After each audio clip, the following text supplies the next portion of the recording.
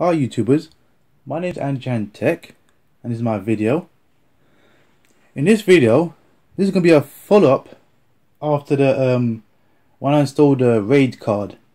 Now if you watched part 4 of the upgrade series, on my previous video I made a video of me installing a RAID card. That way you can boot from the drive up here, the SATA, the caddy.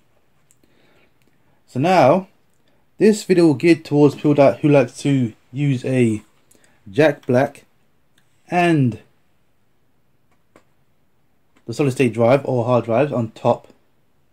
Because sometimes people say to me, I don't need a DVD burner, I need a caddy adapter. And I did mention in my previous video briefly that you can have both. You can have a burner and a solid state drive on top. So I'm going to show you quickly what I mean. I'm going to open this up. I'm not going to turn it around because it's, as you know, as you've seen it before. Okay,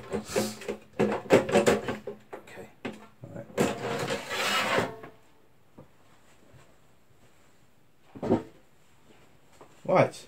On my previous video, let me just zoom in. Okay, just a good view. As you see before, I've installed a caddy adapter so you can boot from the caddy with a RAID card. But now I'm going to do another one, just in case some guys want to use the DVD burner again. I can put a DVD burner here and put a solid state drive up here. Now, let me take some parts out. Whilst I'm doing this, I'm going to disconnect some few components. Right. Now, before you start, you require one of these mini SAS and this plug here.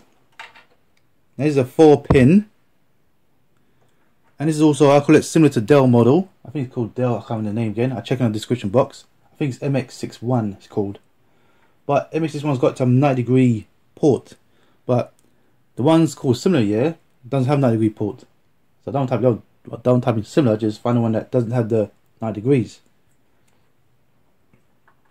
And instead of me using a Molex down here as a splitter, I'm going to use this up here. So a bit of a more cable tidying. So the first thing I'm going to do is I'm going to take this drive out.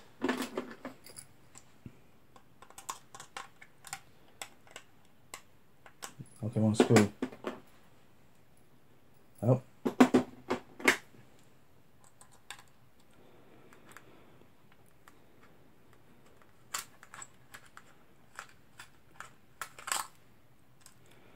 Now, the reason I do this method because sometimes I like to install Windows again, and I can't use external because it didn't let me work, so I have to resort to my internal DVD drive, you know, this one here.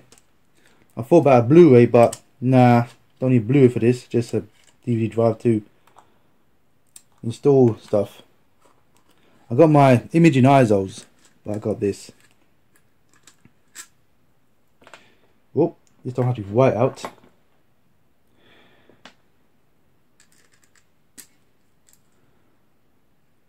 So I'm going to take this out carefully. I'm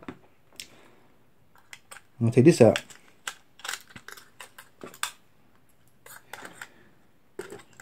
Make sure you don't lose this. I'm trying to figure out this actual part is actually, this part itself. I think it's called a mount adapter, but some people ask me a question about on my part 1 series about this part here. But I couldn't find it anywhere, the actual part itself.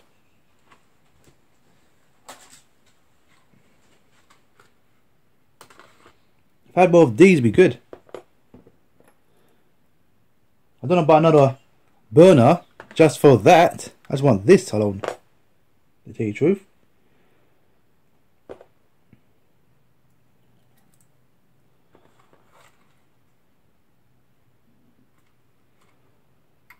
I'm going to put this on.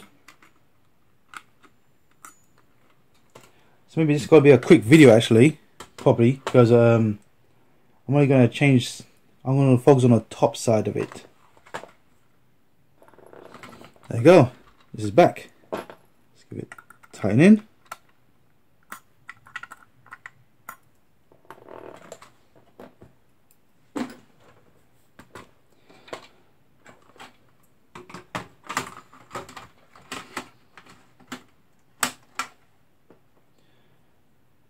Require this too. Before I do that, I'm going to put this splitter in here.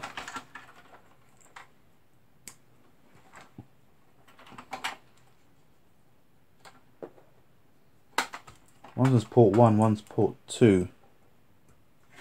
Oh, let me just move this in a bit so you can see a bit closely. That's better. This is going to be port 2. And that's a DVD burner. But again, this is geared towards guys who wants the DVD burner and the solid state drive on top. And this will be port 1.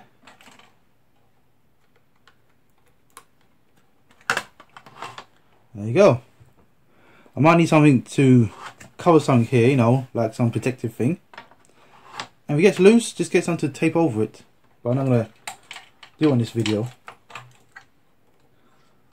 I'll do some cable tidying.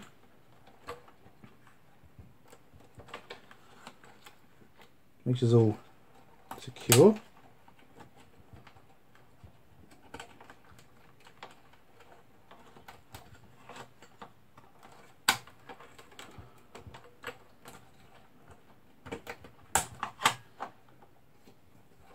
Okay, I hope this works. When it comes to IT, sometimes you have to do cable management. When you work in a server room, you know what I mean, patching. Good thing it's not patching cables though. That's port 2.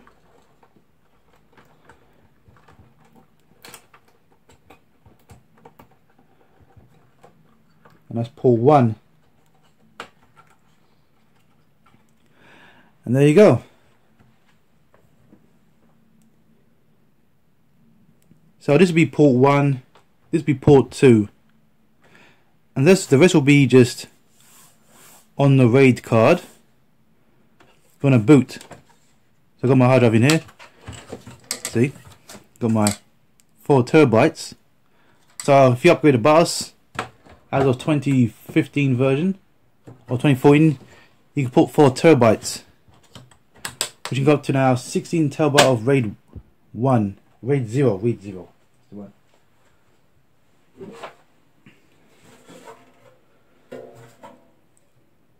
Make sure it's tidy, and that's it. So it's gonna be a quick video. It's just for guys who wants to have a DVD burner and a SATA at the same time.